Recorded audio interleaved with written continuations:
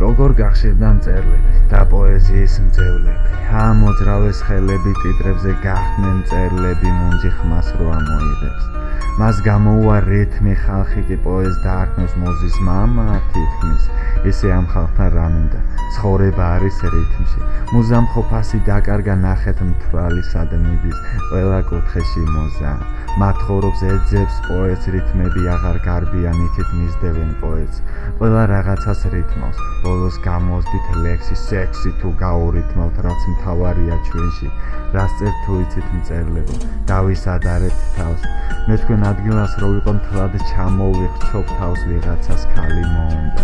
მას კი გონია უყვარს ორ კუპლეტს უცებ მოუთხზავს. გოგო სად არის ბიჭთან, დღეს კი ამისთვის წერენ, მხოლოდ seqsისთვის წერენ, რო დააბოლონ ვიღაც და შეუსრულონ მშვიდად. მერე კი მივლენ ხმერთან, ინანიებენ ცოდვას. უბრალოდ კი არ ყვება რითმებში ტირის მოთქვამს. ცხოვრება არის რითმი, თუ კაირში ხარ მითი. მუზა კი მოსდის ყველას, რითმი კი მას მოყვება. აქა ყველა პოეტი, მუზა ვიპოვე მოვედი. მას რაღაც უნდა რითმი თქვენთვის ეს არის მითი.